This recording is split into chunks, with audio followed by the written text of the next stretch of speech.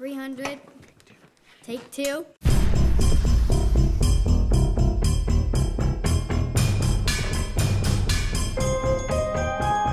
It's my favorite program of what's on these days, and I think it's just wonderful to meet these people who can take characters of over 100 years ago, make them three-dimensional and bring them to life, and it's a lot of fun to see them work and a lot of fun to try and work with them a little bit as an amateur.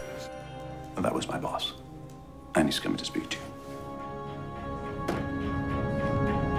The Red Portage Thistles have this smooth skating cover point, Hod Stewart. If the Ottawa Hockey Club can sign him next year, they'll win the Stanley Cup. Not possible, Crabtree. Too much infighting in Ottawa.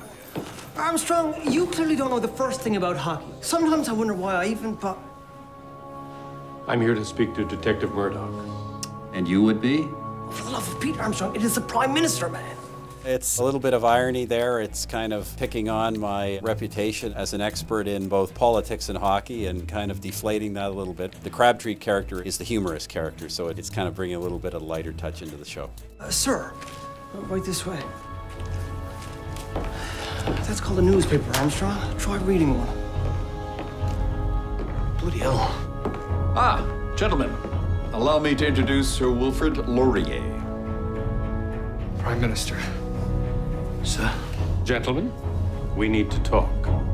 It's not only a Canadian-made show, it's a show based in Canada, and it's an authentic Canadian show which kind of captures the culture, the British-Canadian culture of over 100 years ago in Toronto, so it's historically very authentic, and as I say, brings it really to life on the screen, so it's great fun. It's a pretty special day. It doesn't happen very much. It's probably been 10 years in total that we've been working on the Murdochs, from the books to the movies to the series, and you can only imagine you get a call from Citytv to say, guess who we just heard from? And I was like, who? And they said, the Prime Minister's office. And I'm like, wow. And they said, guess what? He's a fan of the show. He'd like to come on set.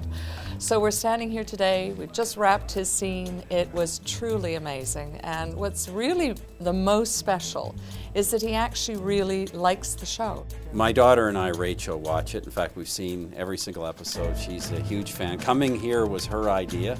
Doing all this was her idea, so she's just had the time of her life.